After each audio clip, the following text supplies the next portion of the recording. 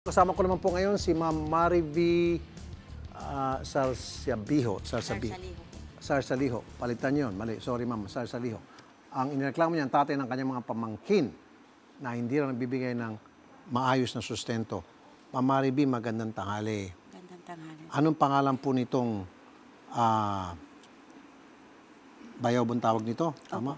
Bayaw nyo? Opo. Jenny Boy Store. Ito si Jenny Boy.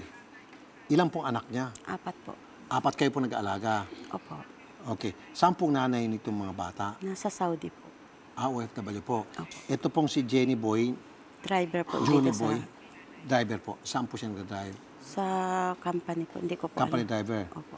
Okay. Kailan ho kayo huli nag-usap ni Johnny Boy? Anong isang araw po. Nabanggit nyo yung tungkol sa sustento? Pinuntahan ko po siya doon sa Cavite. Good. Opo. Okay. Doon sa kanyang pinagtrabaho ang kumpanya. Opo. Kinumusta ko siya. Kumusta yung ano mo. Tapos sabi niya, oh, ba't nandito ka? Nagulat siya? Nagulat siya po kasi hindi ko sinabi. Yun po.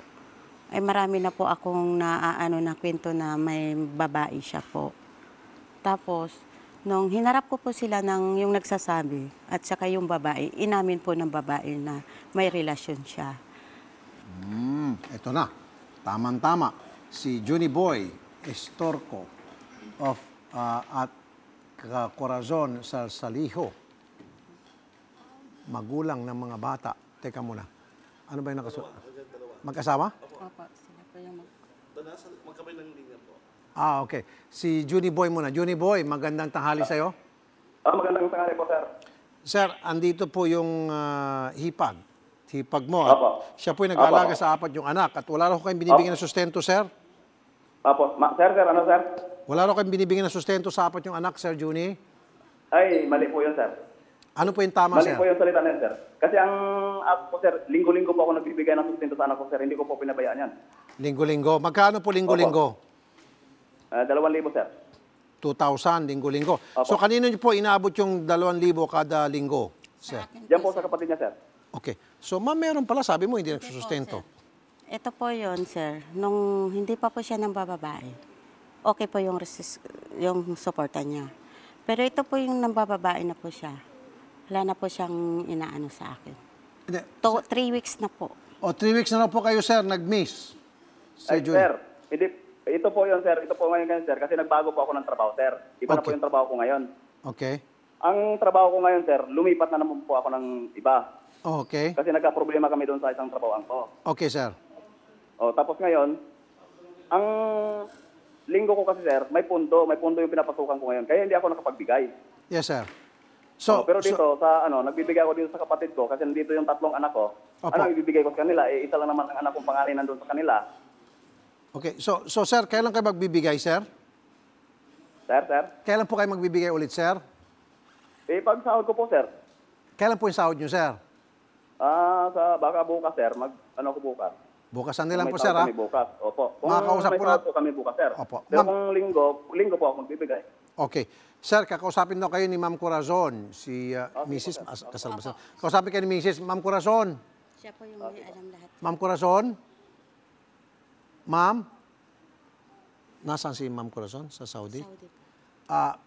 Ma'am Corazon? Nawala. Okay. So, Sir Juni, so, sa Sunday, Jenny Boy po. Juni Boy. Opo. Okay. Juni. Ayaw nyo ng Juni. Juni Boy talaga. Dugtong yan. JB Jenny Boy na po, lang. sir, Jenny Boy. Di ba? Para hindi ako mahirapan. Sir JB.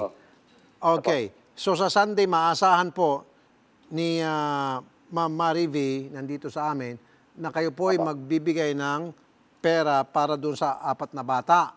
Magkano po Opo, sir. ibibigay Pero, niyo, sir? sir, ang masabi ko po, sir, kasi nandito po sa akin yung 2 anak eh. Alam na, maibibigay ko po lahat doon. Hindi po, ganito po. Nandyan sa yung 2. So, Opo, nandito po ang kami ng bibigyan mo 2. na lang, 2 na lang. Nandun kay Opo. Miss Marivi. Ganito po. Sige, ma'am, kausapin mo siya. Ganito po, G-Boy. Hindi po ko inaano yung sustento mo. Ang gusto ko pong mangyari, ayusin mo yung mga anak mo. Bago ka mambababae, G-Boy, asikasuhin mo yung mga anak mo, G-Boy. Huwag mong pababayaan. Ha? Hindi ko Pumunta pinapabayaan ako yan, doon hindi ko sa inyo. pinapabayaan yan. Pagdating ko doon, ang dongis ng mga bata. Oh. Oh. Pagdating, Siyempre, nagtatrabaho pag ka, ano paano ko ako doon, makakasakot, naabutan ko yung mga bata, ang kinakain, ang ulam, sardinas, kayong babae, ang sarap-sarap ng kinakain nyo sa labas. O, di ba? Wow, ah. Ang Nakita daming mo- nagsasabi doon sa akin, Jiboy. Eh, Hindi nakita mo mo ako ba kami kinakausap, kumakain? Jiboy. Hindi mo ako Kita mo ba kami kinakausap. kumakain? Ano hindi ko kinakausap? Oh, sir, Kita sir, mo ba kami sir. kumakain kami? Masarap kinakain namin. Oh, ang kinakain mo raw, wagyu na steak. Yung inaano Medium, ko, Jiboy. medium well. Grabe. Ang luto. Hindi ko inaano, Jiboy. Ito ginagawa ko to para sa mga anak mo, na maayos yung mga anak mo. Hindi to para sa amin. naman pala eh. Tumutulong ako sa inyo, Jiboy. Huwag kang magmamalaki sa akin, Jiboy. Hindi lang to isang beses mo ginawa sa amin. Sa Kaya kapatid sa akin, te, hindi ko pinagmalaki Ha? yun. Dami naman- nagsasabi ng hindi mga naman- kapitbahay mo Hindi doon. lang Inaapi-api ako mo may yung mali. kapatid ko. Pareho kaming may mali. Oh. Hindi lang ako may mali. Oo, parehas kayo may mali. Pero ang Yun inaano naman ko pala dito, eh. ang pinag-uusapan natin, Ilang beses mga ko sinabi bata. rin sa'yo sa ano eh. Ha? Para sa Ayusin mo kapatid yung mo. mga bata. Okay, sandal po. Ito, seryoso na po, Sir JB. Apo. Alam mo na pwede ka makulong. Kasal pala kayo ni Mrs. Hindi ano? po sila kasal, sir. Hindi pala po. kasal. Hindi po. Sabi mo kanina kasal. Hindi po. Okay. So kung hindi kasal, hindi mo pwedeng mahabol. Hindi ko po habulin siya kahit sa akin po. Hindi, Ang hindi importante- pwedeng habulin ng sister nyo. Opo. Kasi hindi pala sila Opo. kasal. Tanggap naman din niya po. Yun lang, sir. Ayusin niyo po yung pag-alaga sa mga bata. Dahil kung yung bata ay napapabayaan nyo, hindi nyo na bibigyan ng maayos na maaruga, pwede maalis sa inyo yung bata. Tatanggalin kayo ng kustudiya ng DSWD. Pwede rin kayo kasuhan sa Bausi. Alam niyo yun, sir. Apo po. Sir, kausapin daw kayo ni Ma'am Corazon, yung live-in partner nyo. Ma'am Corazon, Sige po, sir. Yes, sir. gusto mo kausapin si Sir JB? Parang wala naman po akong masabi. Wala pong sir, basta lang po pinapalaya ko naman po siya eh. Basta lang po yung suporta ng mga anak ko, ayusin niya po. At saka po sana po wala na pong wag naman po ipakita sa mga anak ko yung mga ginagawa nila. Kasi po nung nakaraan po kasi kausap ko po yung pangatlo ko pong anak, yung 5 years old. Opo. Ang sabi po sa akin, Mama, iba na po pala yung mama namin, sila lang na po. Sabi po nila dito, yun na lang po yung mama namin kasi po nandyan ka sa malayo. Doon po ako nasaktan kasi po nagpapakahirap po ako dito tapos iba na rin po pala yung kilala ng mga anak kong nanay para naman po sa kanila to. Sir JB, Opo, sir. gusto mong sagutin yon? Opo. Gusto mong sagutin Opo, yun po, sir? Opo, sir. Yan po ang sinasabi nila, sir, na nagpapakita kami ng sir, sa mga tao, sir. Yung mga tao lang po nagtutul doon sa mga bata, sir. Hindi po namin pinapakita kung anong ginagawa namin. Yung mga tao lang po nagtuturo sa bata. Ilalabas ko na po to, sir. Pwede po ba? Sige po, Ma'am Corazon. Yung nung nakaraang araw po, nag-usap po kami noon, ayos na po, okay naman po yung usapan namin. Then pagka ilang oras po, nalaman ko po na pinambigyan ng babae yung mga anak ko ng mga damit ng pinaglumaan ng mga anak niya. So, para pong insulto sa akin po, sir, kasi po, may sinasahod naman po yung asawa ko, bakit hindi po niya mabilhan ng bago, bakit po pinaglumaan ng mga anak ng babae niya, yung pinasuot sa mga anak ko. Okay. Pero hindi kalaswaan yun, ma'am, ha? Yung pagbibigay ng mga lumang Opo. damit. Yun nga lang, Opo, tama hindi ka. Nakaka-insulto nga naman yon. Opo. Tama. I agree with you. Tapos po, sir, nag-post po ako sa FB.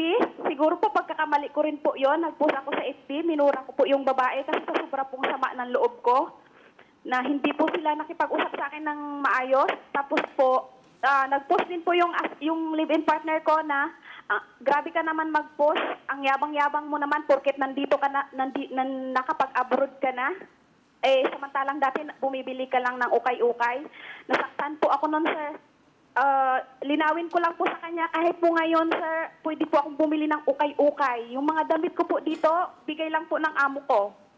Mga Okay. pinaglumaan po ng amo ko. Okay. Sir JB? Opo, sir. Okay, pakisagot po yung sabi po ni Ma'am Corazon na bakit naman yung mga anak mo pinapayagan mo na bigyan po ng iyong live-in bagong girlfriend na mga pinaglumaang damit ng kanyang mga anak sa mga anak Kasi mo. po, sir, nasasanay po ako nung dati po, sir, dito po, binibigyan naman po yan, sir, nandito pa po yan siya. Kasi po, sir, kaibigan Nandito pa po yan siya, sir. Binibigyan po yan. Tinatanggap naman po niya, sir. Okay. Maayos naman yung mga lumang damit. Ma'am, excuse me, Ma'am Corazon. Sir JB, maayos naman yung mga damit na binibigay sa mga anak mo, na mga anak Maayos ng naman po, bago sir. mong girlfriend. Maayos naman po, sir. Hindi naman yung mukhang basahan na, yung sobrang pinaglumaan na, punit-punit, hindi. Hindi po, sir. Hindi po. Okay pa. Okay po. Okay. Pero ang tanong kasi ni Ma'am Corazon, siyempre, nanay yan. Ma'am Corazon, sandali lang po, tahimok muna kay Ma'am Corazon ha.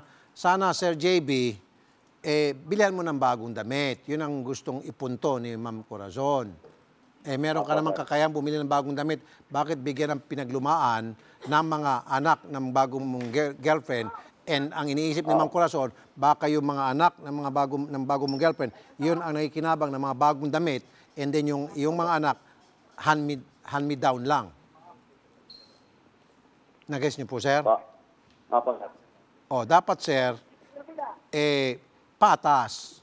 Bilihan mo ng bagong damit, itong mga anak mo kay Ma'am Corazon, and then, kung gusto mo, bilhan mo din ng mga bagong damit, yung mga anak mo doon sa bagong girlfriend mo. Sir.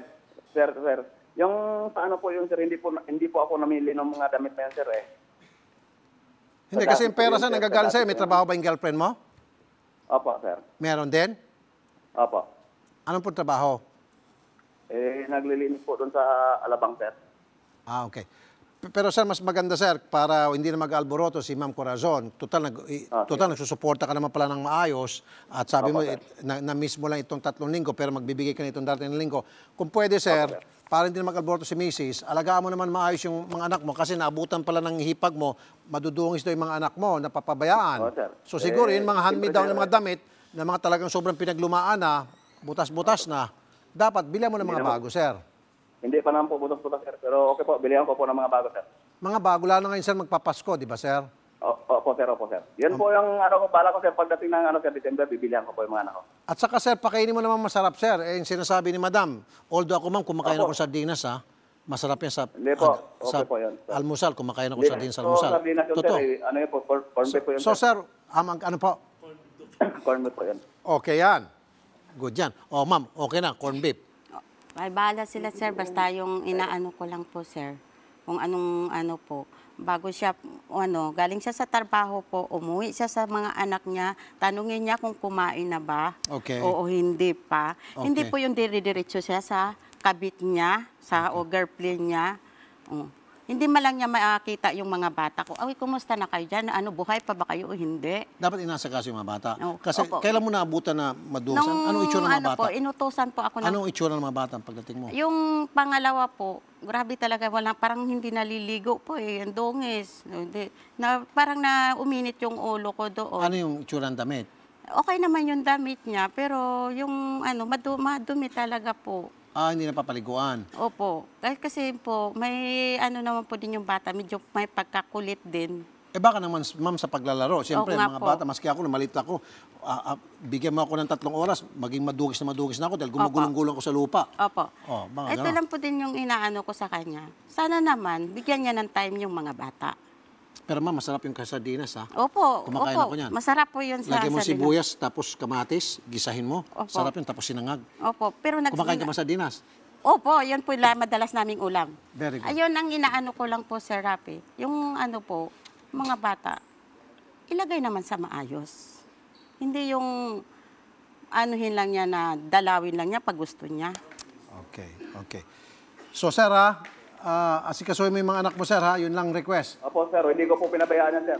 Mga anak ko po yan, hindi ko po pabayaan Hindi yan. ko po siya Sige, sir, kausapin daw kayo Alam ng mo, Jiboy, ipang. nung Friday pa ako nagte-text sa'yo, exam ng mga bata, nung Lourdes, hindi mo hinatid, boy. Doon ang sama ng loob ko sa'yo. Yung sinasabi mo sa'yo, Ngayon, sinasabi mo sa akin, hindi na makapasa mag-text ka yung sa akin, anak te. mo. Sayang Hindi yung ako taon. makinig ka muna, te. Hindi ako makapagtanggap ng text, te, kasi nawala yung cellphone ko. Nahulog Nagte-text sa ako sa tricycle. Paano kapatid ko mo, makano? sinasabihan ka daw, wala ka daw imik. Wala ka daw kang sinasabi. imik, te. Hindi Ilang naman beses nagsabi sa ako akin, te, sinabi ko nagte-text. sa kanila. Ay, ayaw umuwi din sa mga bata. At saka yung birth certificate ng anak mo, asikasuhin mo, wag mong atupagin yung babae. Asikasuhin mo yung birth certificate ng anak mo dahil matatanggal na yung Alam nyo yan. Trabaho ko ang Ang dami mong pwede mo naman ipagliban ng 1 oras para makuha mo yung birth certificate. Inuuna mo pa yung kaysa kinabukasan ng anak mo. Ngayon, matatanggal na sa school. Di ba kayo na, ilang beses naman kayo pinigyan ng Pwede ba ako? Kung pwede lang ako, hindi nga ako pwedeng kumuha. Di ba ilang beses na kita sinabihan? Ang pera pang kuha ng birth certificate Binigyan mo ng pera si Ma'am Corazon, ay si Ma'am Maribin ng pera pampakuha ng birth certificate? Opo, Magkano binigay mo, sir? 500. Oh. Ganito po, sir. Pumunta po ako ng PSA. Hindi po pwede akong mag-claim sa birth certificate nila. Dahil tsahin lang po ako. Okay, tama. Kailangan po nila ng sulat at saka yung ID. Iniwan lang po niya, ID lang po, walang sulat. So, hindi oo po nga. ako inukihan. Tama nga naman. Okay. Sige. May trabaho din po ako, sir. Sinisingit ko lang po yan. Buti nga, sir. Pasalamat ka sa JB. May nagmamalasakit na na tita sa po, mga sir. anak nyo. Malaki pong pasalamat ko dyan sa kanya, sir. O, magpasalamat ka na, sir, bago tayo magtapos. Opo, sir. Nagpapasalamat pa ako sa kanya, sir. O, salamat daw, ma'am. Okay lang sa akin. Ang hinihiling ko talaga, mga bata. Okay lang sa'yo? Opo, mga bata ang pinaglalaban ko dito po. Ako, kahit sa anong ano nyo sa akin, magpasalamat pa rin ako sa'yo. Okay, sige. Dahil sa Okay. tulong mo sa mga anak ko. Hindi Ayun. ko pa rin pinabayaan. Ayun. Sir JB, salamat po, Sir Kahit ako, JB, sir, ha? hindi ako Sige po, sir. Asahan namin yung sa Maraming linggo, salamat, ha? Magbibigay ka ng pera sa linggo, ha? Okay po, sir. Walang Sir problema. JB. Ma'am Corazon, salamat, ha? Sir, excuse me po, sir. Pwede po ba akong makiusap? Sige, ma'am. Sir, pwede po bang gagawa po ng pirmahan po na katunayan pong magpipirma, magsusuporta po talaga siya on time kasi po iba po ang ugali Sige, niya, ganito. Ma'am, tama. Sir JB, Opo. ganito pong gagawin natin. Magpipirma na lang po sa barangay na ikaw yung mangangako na Opo. magbibigay ng sustento on a regular basis kung anong araw yung dapat. Parang every week, Opo. sabi mo, di ba? Kung Sabado ba o Biyernes ba o Lunes. Pwede, sige sir? po, sir. So, sa Monday po, gagawin natin pirmahan sa barangay. Pupunta namin kayo dyan. Ano po? Okay po, sir. Walang problema, sir. Salamat po, sir, ha? Okay po, sir. Walang Ma'am problema. Corazon, pupunta Salamat po, namin sir. siya sa Lunes, ma'am, para magpirma sa barangay. Doon po sa kasunduan na magsusuporta siya kada linggo. Okay, ma'am? Sige po. Salamat po, sir. Thank you Thank you po. Ma'am, alam mo yung sardinas, ganito yung style yan eh. Gigisahin mo sardinas, lagyan mo ng sibuyas, kamatis, Tsaka tapos ano, toyo, tapos lalagay ka ng kalamansi, toyo, tapos sili, tapos magkamay ka, ang sarap. Ginagawa ko yan. Yun po na yun ang ulam namin. Tapos ano kung lang minsan, po ako. sasabay mo ng miswa yan, sabaw, higupin mo. Oh, ha? Yan din Kamote. po ang laging madalas ang... pero Masarap po, ang sardinas. nagsisilos lang po ako dun sa... Meron kung minsan mga sardinas, tapos itorta mo sa itlog. Opo. Masarap. Kumakain ka sardinas? Opo. Yan Masarap, po yung no? lagi naming madalas pong inuulam. Kaso lang po, naano lang ako. Okay. Dahil, Hindi, pero ngayon, corn beef na rin ibibigay. di wow. Di wow. Di wow.